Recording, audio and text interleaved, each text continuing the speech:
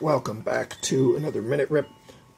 Split second to admire a turkey red rookie card, but that doesn't go out to any of you guys. We have Angels, Braves, Blue Jays, Indians, and Phillies going out to you guys, including the #1 spot. I'm going to have to put these to the side so it'll fit in the holder.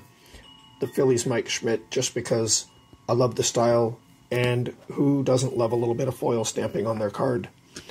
Let's go ahead and roll 2 dice. Hey, let's try 2 yellow. See what happens. We rolled a 7. There's 4, 6, 7. Let's see what is in here and if it has anything to do with the color yellow.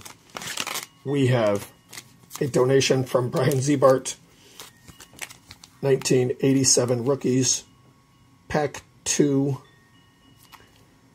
Sport Flakes.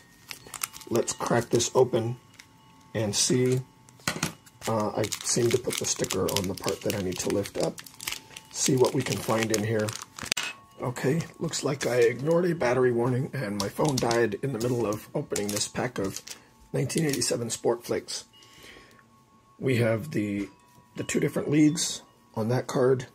Oh, we got to look at the backs of these. First, for the names, we have Brick Smith, Marvin Freeman, Dave Magadan, Alonzo Powell, and Terry Steinbach. And now let's look at the fronts. So there we go. There's the fronts. This technology is called...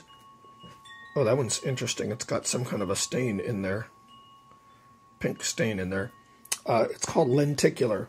It's got little round ridges. If you feel it with your finger, you can feel them. And each one of those ridges is a lens that points your eye to a different image. It's kind of an outdated technology, you would think, because now we have other technologies, but in 2019, they have United States postage stamps, which are also lenticular, except they have improved the technology, so these are thin and flexible. They're not big and bulky with a huge plastic coating like these cards. But the technology is not dead, and perhaps we will see it used on future cards. Who knows? Let me know which one's your favorite. Thank you for watching.